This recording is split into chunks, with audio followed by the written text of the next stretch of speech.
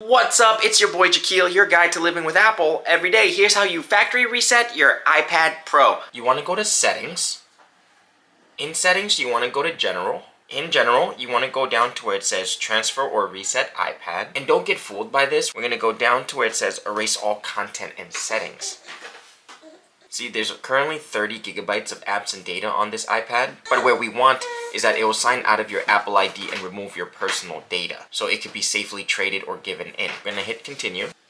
Enter the passcode for this iPad. We're gonna skip the backup, otherwise we're gonna be here forever. It's asking for you to enter the password to your Apple ID before it erases everything off your laptop. So I'm gonna skip this scene so you don't see it. Are you sure you want to erase all media, content, and settings? This cannot be undone. We're gonna erase iPad.